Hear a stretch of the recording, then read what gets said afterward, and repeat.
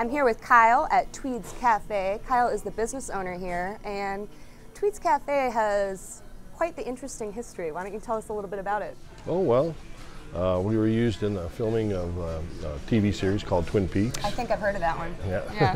Back in 1990, they shot a movie here and several of the locations out here in the valley. And they spent a lot of time here, ate some cherry pie, drank some coffee, and liked the place. And so it's become a real tourist attraction, I guess, is what I should say. So.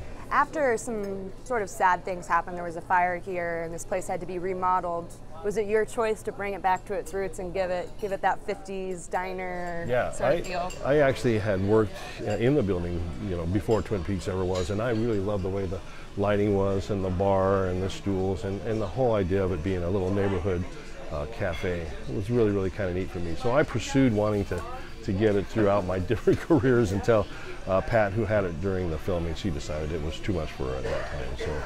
You still get people today. I mean, the show's been off the air for years. You still get people every day that come in because of its connection to the show. You get a lot of tourists coming through just to feel like they're a part of it, right? Probably the biggest reason that Twin Peaks has been so good was it was about the same time that the internet came online. So it was one of the first real TV shows and movies that was bantered back and forth across the pond, I guess, to other foreign countries and stuff like that.